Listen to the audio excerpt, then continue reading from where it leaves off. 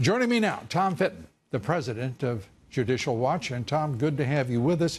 Let's start with, first of all, Rosenstein's role in this and what we know of his intentions and how it is he survived this long, if indeed those intentions were nefarious, as some would claim.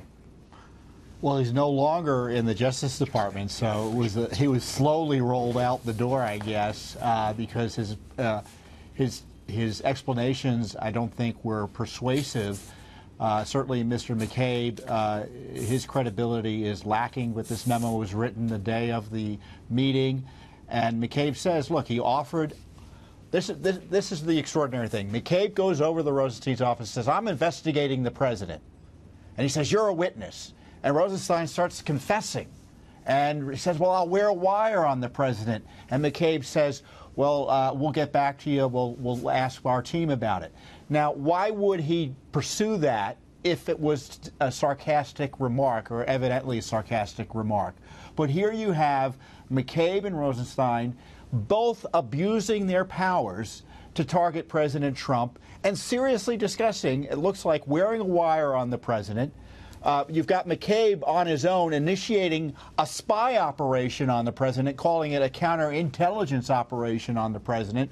All of this is documented in 2 pages. We had to wait over a year for it, for the FBI to finally cough it up. And this is exactly the sort of thing that the media doesn't want you looking at as it plays its Ukraine gambit in the latest iteration of their coup argument against President Trump. This was the coup.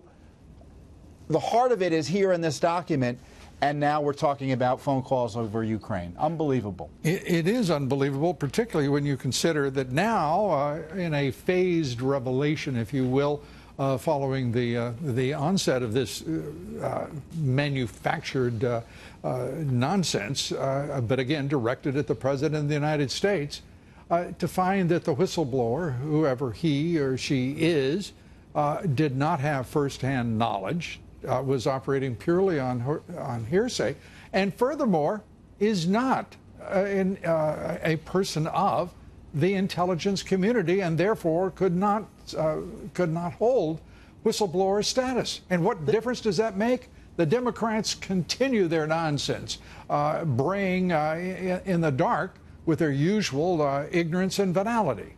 Yeah, you know, as I said on Twitter, Lou, and the president highlighted it, a malicious, seditious conspiracy against the president.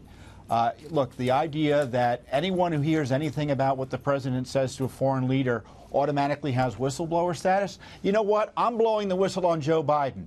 I want the Democrats to investigate Joe Biden now. I'm blowing the whistle on Barack Obama, on Hillary Clinton, because I've got documentary evidence that all of them were involved in this coup conspiracy against President Trump. Obviously, they're not going to follow up on that as a matter of law, and nor should anyone else take seriously this obvious attempt to try to derail the president's ability to conduct foreign policy.